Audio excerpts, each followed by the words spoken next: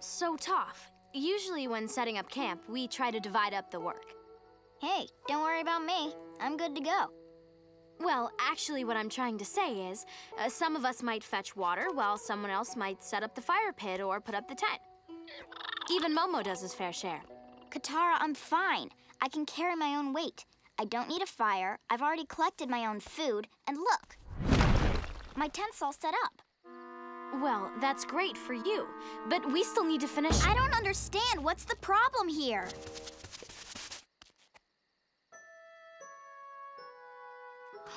Hey, Toph, I wanted to apologize for earlier. I think we're all just a little tired and getting on each other's nerves. Yeah, you do seem pretty tired. I meant all of us. Well, good night. Good night. Ugh, land, sweet land. See you guys in the morning. Actually, can you help us unload? Really? You need me to help unload Sokka's funky-smelling sleeping bag? Well, yeah. That and everything else. You're a part of our team now, and look, I didn't ask you to help unload my stuff. I'm carrying my own weight. That's not the point. Ever since you joined us, you've been nothing but selfish and unhelpful. What? Look here, Sugar Queen. I gave up everything I had so that I could teach Aang earthbending. So don't you talk to me about being selfish. Sugar Queen? Did you just slam the door in my face? How can you be so infuriating? Should we do something? Hey, I'm just enjoying the show. Okay. You both need to calm down. Both? I'm completely calm! I can see that. Of course, we could have gotten some sleep earlier if Toph didn't have such issues. What? All right. Everyone's exhausted. Let's just get some rest. No, I want to hear what Katara has to say. You think I have issues? I'm just saying, maybe if you helped out earlier, we could have set up our camp faster and gotten some sleep. And then maybe we wouldn't be in this situation. You're blaming me for this? No, she's not blaming you. No, I'm blaming her. Hey, I never asked you for diddly-doo-dah. I carry my own weight. Besides, if there's anyone to blame, it's Shetty over here. What? You're blaming Appa? Yeah, you want to know how they keep finding us? He's leaving a trail everywhere we go. How dare you blame Appa? He saved your life 3 times today. If there's anyone to blame, it's you. You're always talking about how you carry your own weight, but you're not. He is. Appa's carrying your weight. He never had a problem flying when it was just the 3 of us. I'm out of here. Wait.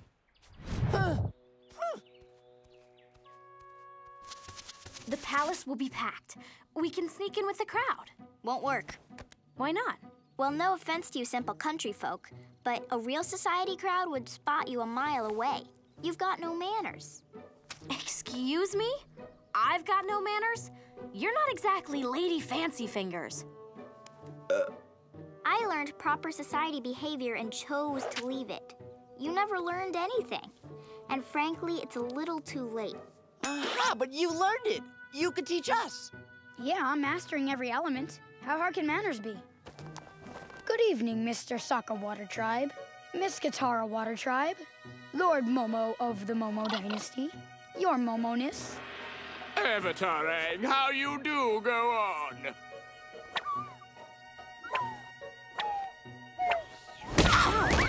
Katara might be able to pull it off, but you two would be lucky to pass as busboys. But I feel so fancy.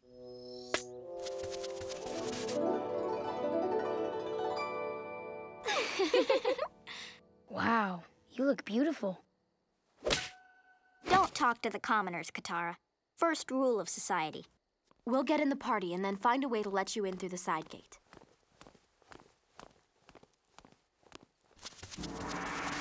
It's beautiful, isn't it? By the way, I'm Long Feng. I'm a cultural minister to the king. I'm Hua Mei, and this is Dang. Now, where is your family? I'd love to meet them. I don't see him right now, but I'm sure we'll find him soon. Thanks for all your help. Don't worry. As your escort, it would be dishonorable to abandon you ladies without finding your family first. We'll keep looking. Toph, aren't you gonna get ready for the day?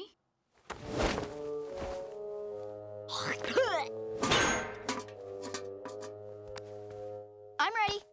You're not gonna wash up? You've got a little dirt on your... everywhere, actually.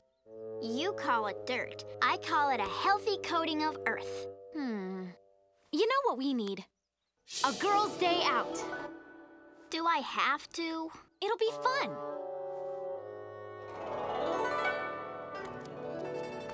The Fancy Lady Day Spa? Sounds like my kind of place. Are you ready for some serious pampering? Sure, Katara. Whatever you say. As long as they don't touch my feet.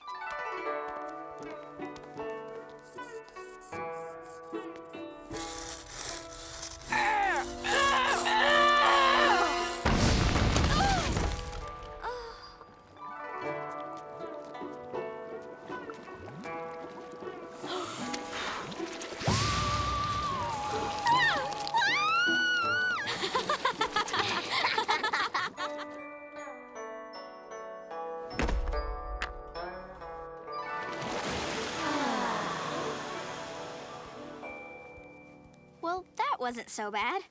I'm not usually into that stuff, but I actually feel girly. I'm glad. It's about time we did something fun together.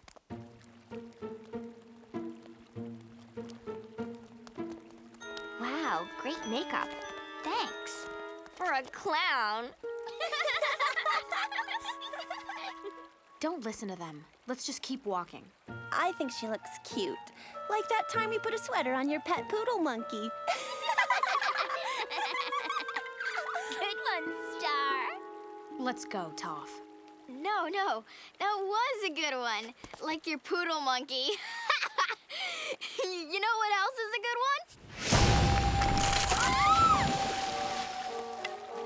one? Now that was funny. Those girls don't know what they're talking about. It's okay. One of the good things about being blind is that I don't have to waste my time worrying about appearances. I don't care what I look like. I'm not looking for anyone's approval. I know who I am. That's what I really admire about you, Toph. You're so strong and confident and self-assured. And I know it doesn't matter, but you're really pretty. I am? Yeah, you are. I'd return the compliment, but I have no idea what you look like. Thank you, Katara.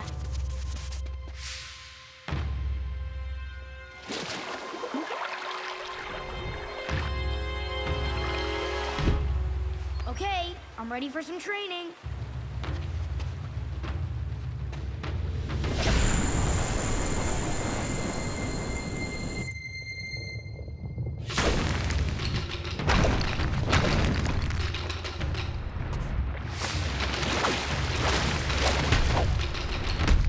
Good job, Twinkle Toes. Visualize, then attack.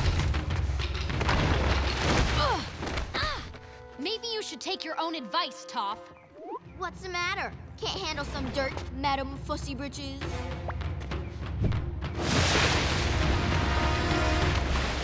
Oh, sorry. Did I splash you, mud slug?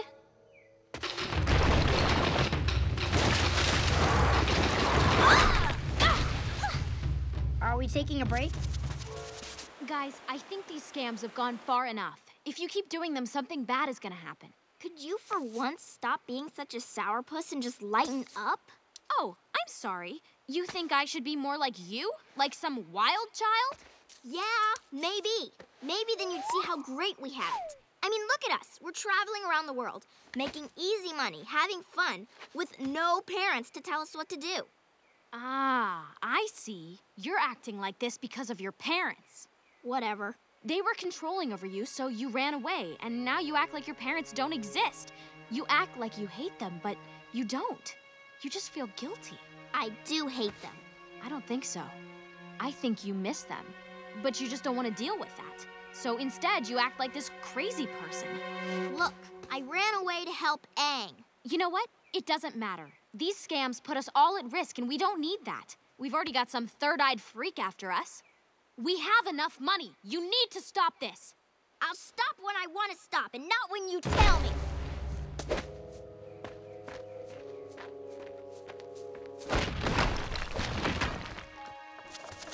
The truth is, sometimes Katara does act motherly, but that's not always a bad thing. She's compassionate and kind, and she actually cares about me. You know, the real me. That's more than my own mom. Don't ever tell her I said any of this. Hi, Toph. I wanna... Katara, stop. You don't need to apologize. I was the one being stupid. These scams are out of control, and I'm done with them. Actually, I wasn't going to apologize. I was gonna say I want to pull a scam with you. What? You want to pull a scam? Not just any scam. The ultimate scam. What do you say, Toph? Just me and you. One last go. You in? You know I'm in. Now what's this idea of yours? Wait, it's a trap. Really? No kidding. Is that why we're sitting in a wooden cage right now? Gee, how'd you figure out it was a trap? Not for us, Katara. We're the bait. He wants Aang. Oh, I can't believe I was so stupid. See, this is exactly why I'm against these scams. I knew this would happen. But this was your idea. I know. I wanted to show you that I'm not so motherly. I wanted to show you that I can have fun too. Katara, you are fun. If nothing else, you're at least fun to argue with.